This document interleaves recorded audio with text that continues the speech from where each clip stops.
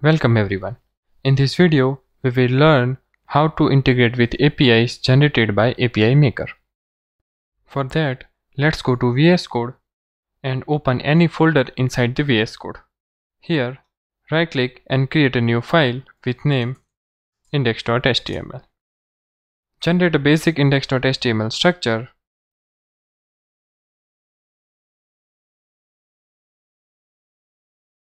Save the file. Now, right-click and open that folder into terminal. Inside the terminal, make sure you have Node installed. Check the Node version. After that, install local web server globally. Once installed, just type WS and press enter. Open this port 8000 in your system and you will see the page Welcome to API Maker. Now let's go to index.html and add new script. Inside the script, create one function with the name main and just call that function.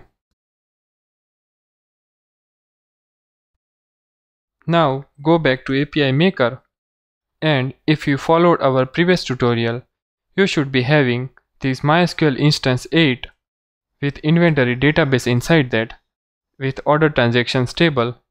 Go to that and click on this test button.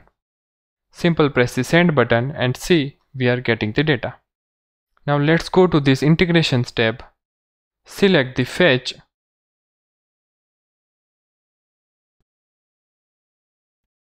Create a function with the name async function get order transactions.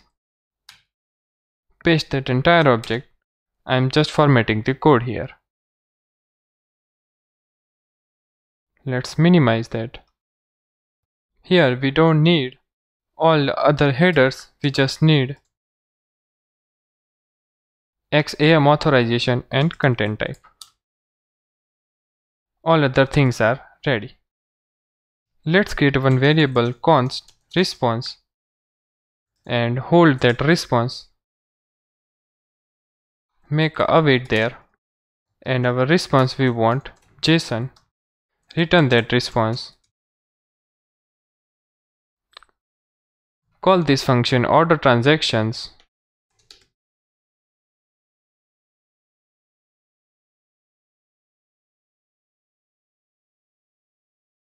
Just print that.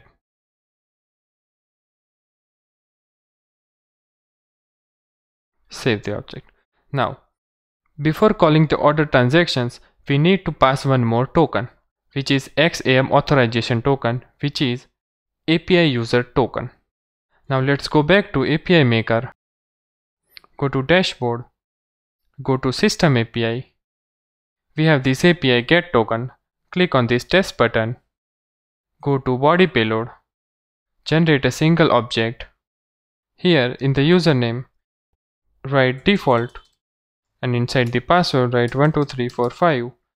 When you install API Maker, you have this user by default created with a username as the default and password as the 12345 with full permission.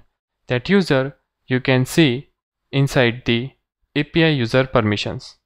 Now press the send button and you can see we are getting that token. This token value we should be passing in that API call.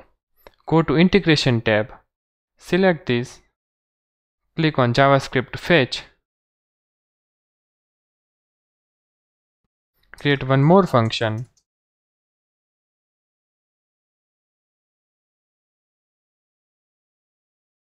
Format the code.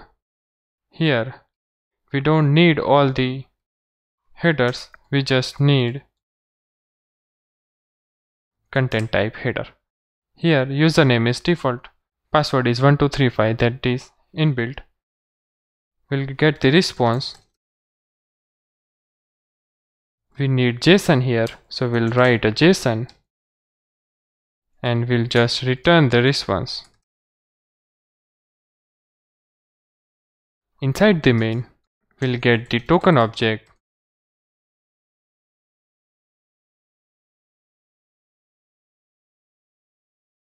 our token is going to be inside the token object. We have one data property, inside that we have token. Let's see. So this is going to be entire token object. Inside that we have data property, inside that we have a token. So like this, that token we want inside the order transactions. So inside the order transaction, let's pass this token and pass this token inside this header value. Here we need to pass await. Go back to web page, refresh the page, and we are getting the data of the order transactions. It is as simple as that. This way you can call all the APIs. There is a lot more in authorization. So for now, just remember the small logic of getting the token. Let's say we want to get data of the products table. Collapse this token. At the end we have the table name.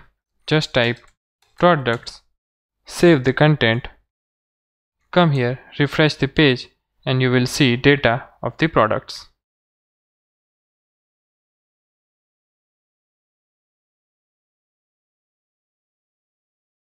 This is how we can pass query parameters directly inside the URL.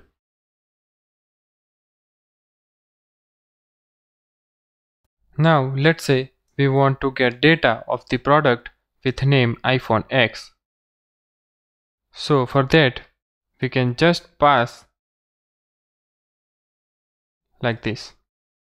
Save the content, refresh the page, and you will see only one object with the name product iPhone X. We will learn all these APIs one by one in detail in other upcoming videos.